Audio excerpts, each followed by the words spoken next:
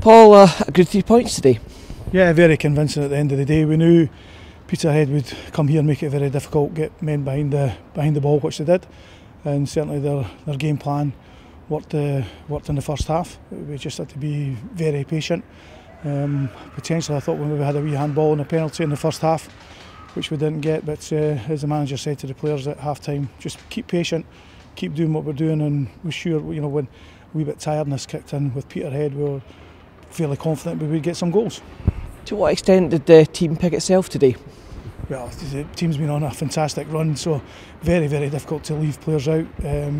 But saying that, the bench have played a massive part in the last 7 or 8 weeks, and they played a huge part today again. With 9 players on the bench today for the first time for a long time, and a really, really strong bench and competition for places, which means the guys that have got the jerseys have got to perform week in and week out now.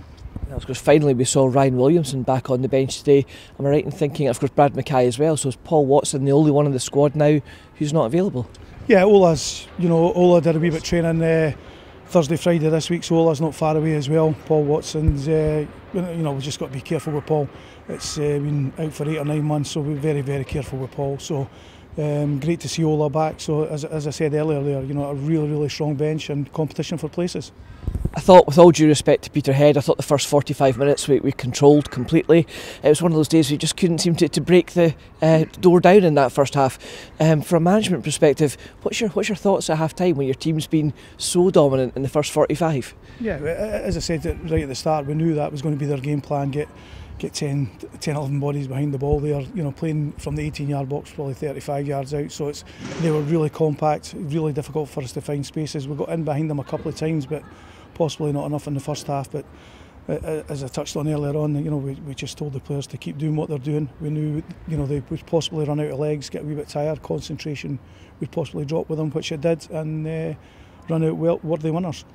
Max Kucheriavyi had a great impact when he came on at half time. Was that just purely a tactical change to go with a more natural centre midfielder, or was it an injury related change? No, Liam wasn't feeling too good in the first half, so we just decided to make that change and put Max on, and fantastic to see him get his first goal, and I think it showed real. The stadium is now out of event mode.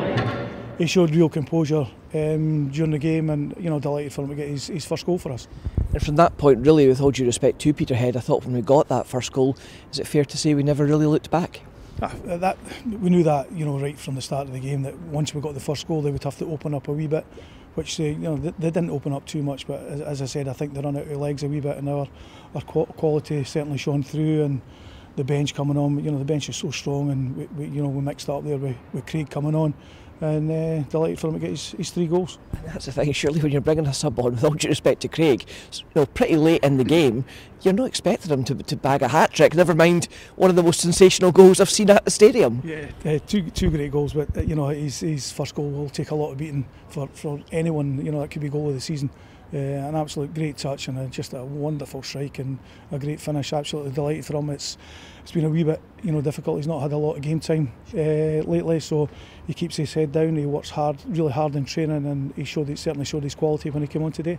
That's a great point you make there, because you've got guys like Romain Burrell and Craig McGuffey who were in the first half of the season starting a lot of games, are now really having to fight for places. How as a kind of manager do you go about keeping everyone happy when, as you said earlier on, your team's on such a good run? Yeah, you've got to try and keep all the players happy, and to be fair, it's a fantastic squad we've got in the change room. The morale in that change room is second to none, and as I say, that shows when Craig comes on and gets his 3 goals.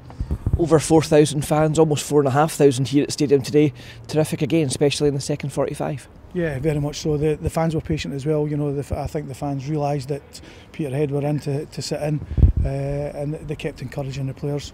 And I think in the 52nd minute they played a fantastic tribute to Gary. So as I say, we wish his family all the best.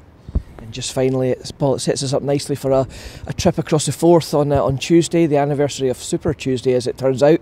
Let's not get carried away.